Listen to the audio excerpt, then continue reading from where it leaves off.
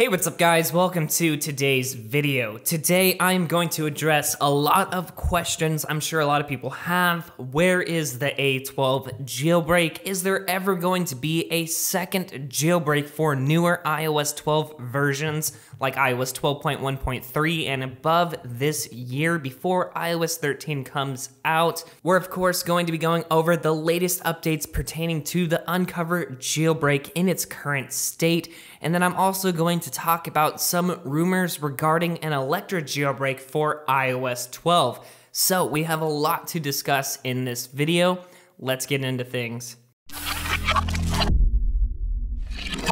So to start off, definitely like, comment, and subscribe to stay updated with the latest Apple and jailbreaking news. And again, if you guys want to be updated when the very first A12 jailbreak is released, definitely bookmark our A12 jailbreak status checker page. Alright, so let's go ahead and start this video off talking about some of the latest rumors regarding an Electra jailbreak for iOS 12.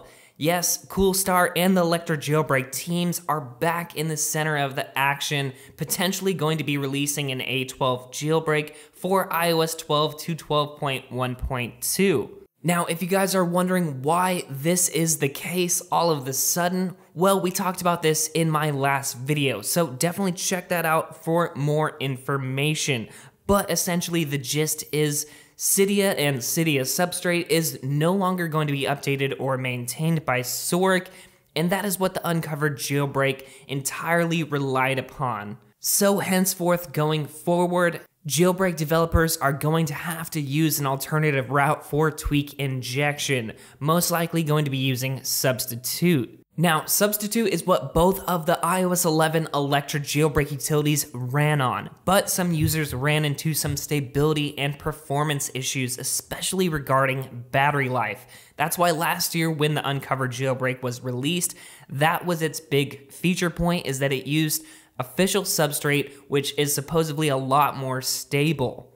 Anyway, now that that is no longer an option, both Pwn and Coolstar are going to have to use Substitute, either the open source version or a private fork that either team has developed. Anyway, if you guys want more information about this, like I said, definitely check out the last video regarding Soric's departure from the jailbreak community. Anyway, let's get into the latest and greatest breaking news that just happened yesterday. I wanted to get a video out on this, but I unfortunately just didn't have time. That is why we're discussing it this morning. Anyways, heading to Twitter, this is the news.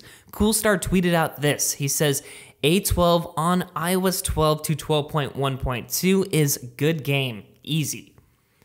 He says there's just bug fixes now. So that pretty much sums things up in one tweet, that the A12 jailbreak is pretty much all good to go and is entirely ready, aside from a few bug fixes that the team has to fix before releasing a public version of Electra for iOS 12 to the jailbreak community. Now, the great thing about this is he includes A12 support, and it sounds like that is going to be available on launch. I'm curious if you guys are going to jump ship and go to Electra if it works on A12, or if you guys are still going to wait for the Uncover release on A12 devices. Anyway, we will definitely be covering both jailbreak utilities, as now it's pretty easy to switch between the two with the utility Snapback. And again, if you guys want to learn how to switch between different jailbreak setups, there's also a video about that as well. That one's super sweet. We'll link it down below too. Anyway, as far as iOS 12 to 12.1.2 is concerned, an A12 jailbreak is definitely coming still. It has definitely been delayed quite a bit longer than everyone was anticipating, but guys, the wait will be worth it, as now we once again have two jailbreak teams working on its development. Which one will come out first, or when will it come out? No one really knows, but it is in the works. It definitely is going to be coming out, so definitely stay tuned for more updates on its official release. Now, just to clarify things a little bit, not blow this out of proportion, it doesn't sound like Electra for iOS 12 with A12 support is going to be coming in a day or two. It definitely still is a few weeks out, and that was clarified by one of the Electra jailbreak team members, saying, "I've seen a lot of absurd ETAs come up since this tweet was posted regarding Coolstar's tweet.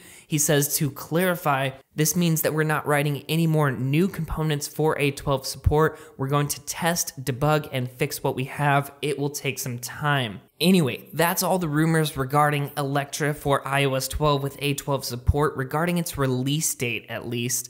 The other big thing that I kind of wanted to talk about, and I can't really find the tweet for this, but it sounds like the Electra jailbreak is going to forego using Cydia entirely and only ship with Cilio, or Cilio, whatever it's called, regardless, their package installer that they've been working on for about a year. Now, I kind of have mixed feelings about this, but regardless, your jailbreak experience really isn't going to change. All of your tweaks are still going to work and be able to be installed. The only difference here is what the actual package installer is going to look like. And realistically, if Cilio functions exactly how it is supposed to, and if it works, if it's stable, and if it does the job right, then I really won't have a problem with it of using that over Cydia. But my biggest concern is their new approach on sources and repos.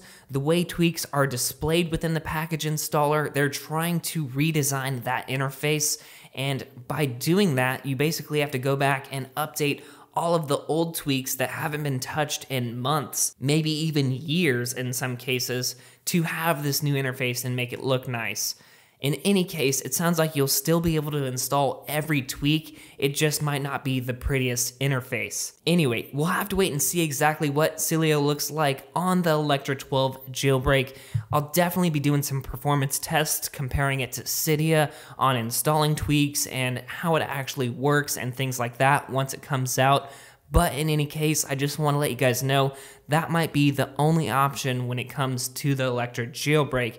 And for those users that have been part of the jailbreak community now for 8 to 10 years, and Cydia is all that you know, it's going to be hard to give that up. Even for me, it's definitely going to be hard to have a jailbreak without Cydia and use a third-party package installer.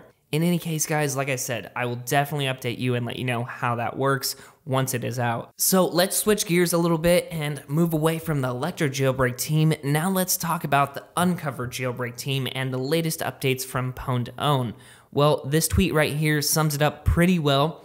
Uncover version 3.0.1 is now out. If you guys missed it, Uncover is also out of beta stages now. The official 3.0.0 as well as 3.0.1 has now been released, which is kind of funny to me because this wasn't supposed to happen until A12 support was added, but with all of the drama and everything that happened with Substrate and Soric in my last video and last week, I think Pwn just decided to officially release what he has out of beta stages, as yes, the jailbreak is entirely stable for those users on iOS 12 to 12.1.2 with an A7 device through an A10 like the iPhone 10 right here. The jailbreak is perfectly fine.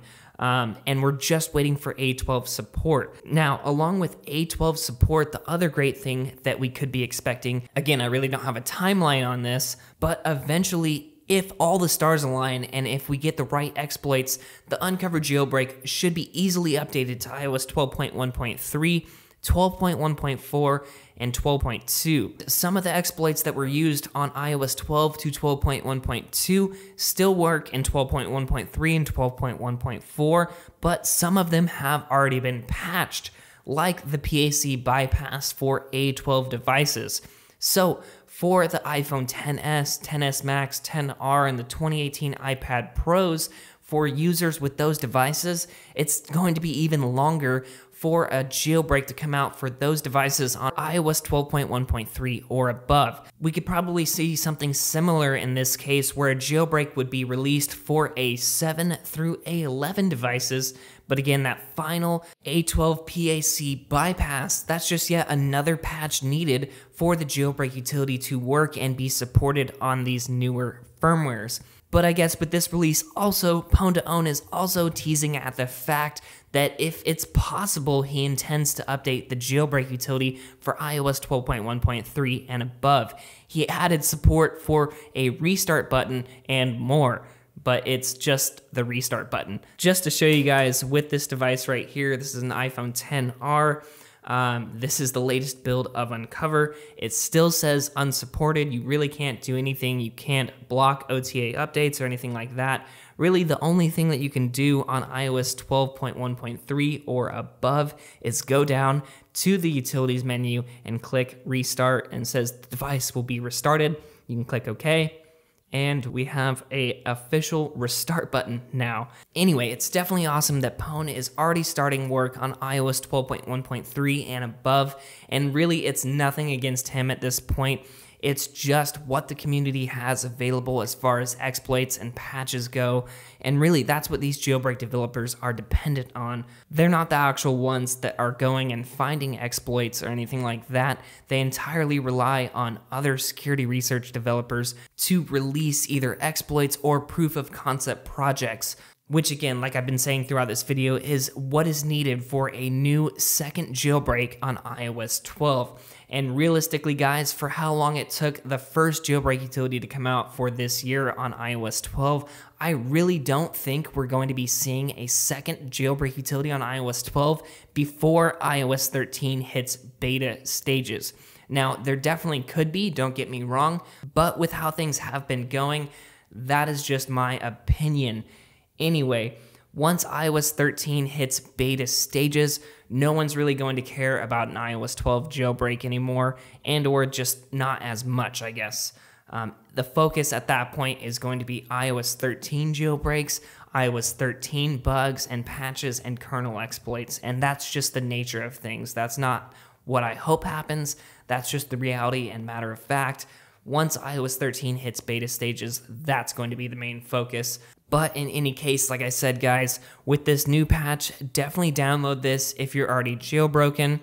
Again, it definitely is a good sign that Pwn is willing and is interested in jailbreaking iOS 12.1.3 and above when it is possible. And again, for current A12 device owners that are on iOS 12 to 12.1.2, definitely download the Uncover jailbreak and jailbreak with it, because now when you go into the settings app and you go to general software update right here, now it won't be able to check for updates, so your device will not automatically be restarted. And yes, one option is to just download a tvOS beta profile, but sometimes those expire, and this is definitely just the safer way to go about solving this. Anyway, guys, I know this was kind of just some filler information to catch everybody up and get everyone on the same page, but I'm super excited to see what the next couple of weeks bring, because now the entire focus is on an A12 jailbreak. No, it's not a race to whoever gets the first jailbreak out, but now we have two developers working on this same problem.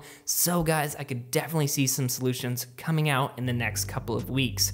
Anyway, like I said at the beginning of this video, if you guys want to stay updated with the latest jailbreaking and Apple updates, definitely like, comment, and subscribe before you head out. Definitely bookmark our A12 jailbreak status checker page, and definitely leave a comment down below if you guys are stoked to jailbreak your latest devices. Anyway, guys, thank you so much for watching this video, but until next time, this is Tony, signing out.